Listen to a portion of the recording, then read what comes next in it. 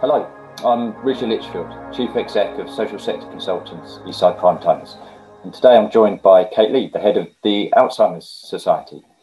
And we're going to be talking about financial resilience and particularly innovation and how charity leaders are trying to manage the changes that, the unprecedented changes that we're faced with. This video is part of a series on Building Back Better, where social sector leaders are sharing their tips and experiences for other social sector leaders. So you'll find it on ep-uk.org along with other support resources there. Kate, welcome. And let me start by asking you for a brief overview of the Alzheimer's Society today. Oh, it's really weird. I don't think anybody's asked me that question. This is the first time I'll be saying this as Chief Exec. Isn't this weird? I've been here 8 months. So that's very telling. So Alzheimer's Society is a charity which works with people with all forms of dementia and their carers. We work right from research, so looking at options around cure through to early diagnosis, through to care and technology. We have a huge direct support delivery services, so a range of services working directly with families. And we also do a lot of policy and campaigning work, lobbying government. And then we've got our amazing Dementia Friends and Dementia Friendly Communities programme, which is working to kind of change the views of society towards people with dementia. So lots and lots of aspects to the organisation, big organisation, big charity, largely funded by voluntary donations, although some of our services are commissioned, but that's the kind of feel of the organisation. Great. And you took on the role, I believe, on March the 1st this year. I did. And that's been an incredibly difficult, I guess, and challenging time to take on a new leadership role. So what has been the experience of doing that within this global pandemic? I think it's been really interesting, Richard. I think there's been some real challenges of taking over a new organisation. So I only actually got to spend 3 days kind of physically in the organisation before lockdown, which meant that I haven't even met the whole of my executive team in person yet, which I think has been really challenging. And I think addressing some of the issues that I've wanted to address, I think induction is very complicated when you kind of can't get out and see teams and meet service users and see them receiving services and get that real feel for the organisation and how it operates on the ground. I haven't been able to visit our research centres. And we've had a lot of staff furloughed, so over 400 staff furloughed back since April. So I think it has been really, really challenging to take on a new job in this period. Having said that, then I think there's been some advantages because it's a fresh pair of eyes. I think I don't know the history of a lot of how things are formed and why they're formed like they are. So in the terms of that kind of real agility, I think that's maybe in some ways been easier for me to kind of look at things afresh and say, well, why would we do that way? Does that need to continue? Could that change? You know, just introducing some different thinking around kind of strategy.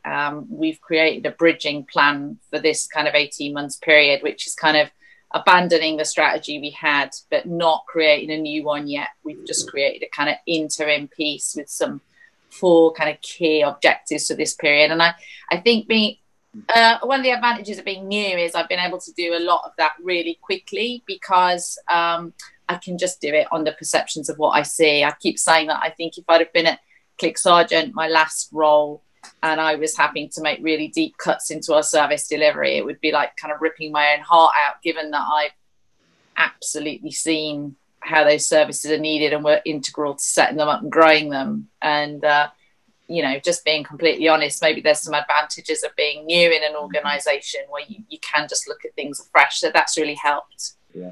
Thanks, Kate. And can you give us a sense of the changes that you're now, having to make in light of the financial outlook for all fundraised charities at the moment? When we went into lockdown and then kind of early April, like everybody, we're just doing that big financial assessment.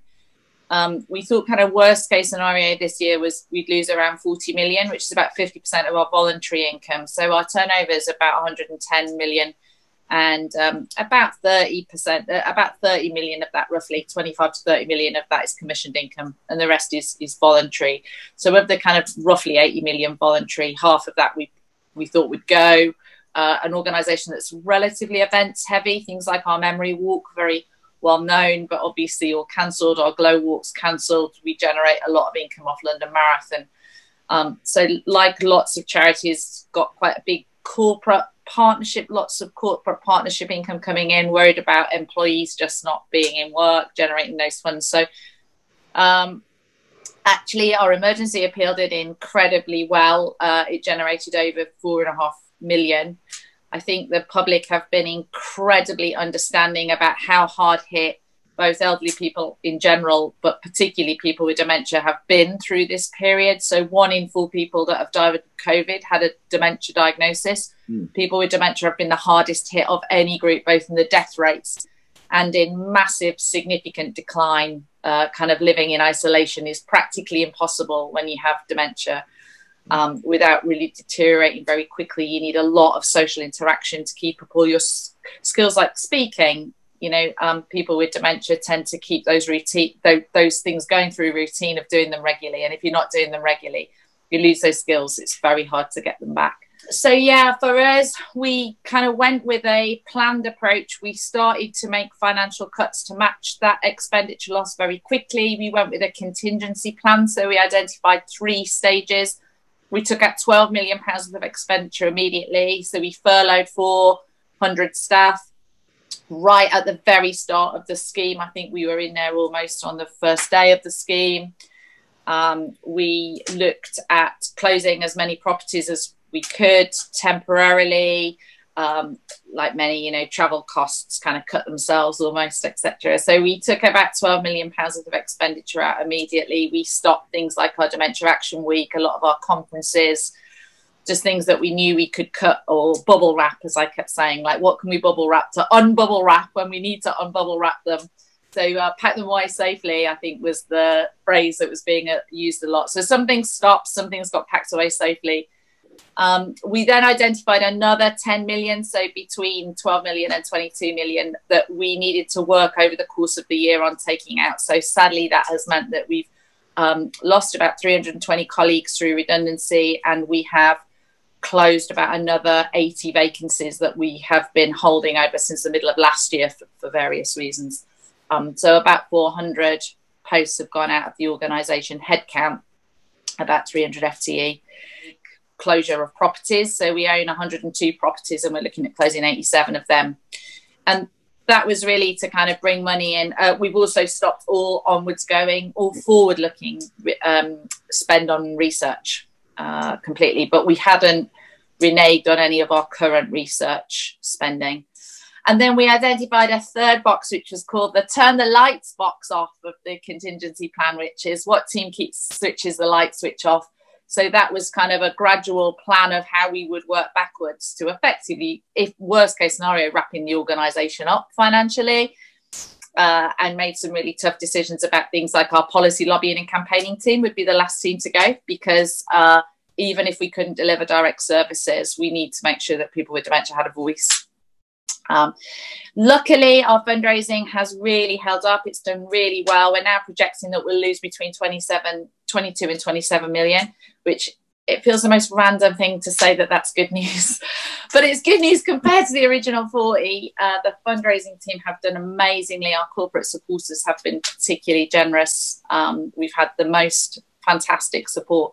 So for us, we've actioned all box 1 and box 2 of our plan. Box 3, our turn the lights off plan, so far, Touchwood, we haven't needed to touch on. And I kept saying that would be cutting into the muscle of the organisation. So that might be stopping year 5 spend on a 5-year research programme, and we would lose all the work done in years 1 to 4. That would be a dramatic decision. But that would what we would have to do if we turn the lights off. So I think that's how we've planned it out financially and not had to touch the last box, thank goodness. Good, and I love that bubble wrap idea image. Yeah, I'll certainly hold on to that one. Can you talk a bit about the process that you used? Again, obviously doing it remotely, different from how you'd have done it in the past. What were the key things that you did to deliver that restructure? Some work had started before I came on a restructuring of the workforce. So some of that was we just kind of picked that up and kind of speeded that process up. And obviously where teams were uncertain about how to structure, there was a kind of new imperative to take costs out as much as you could. So that we kind of took those plans and kind of boosted them, I suppose, really up to cover off the organisation.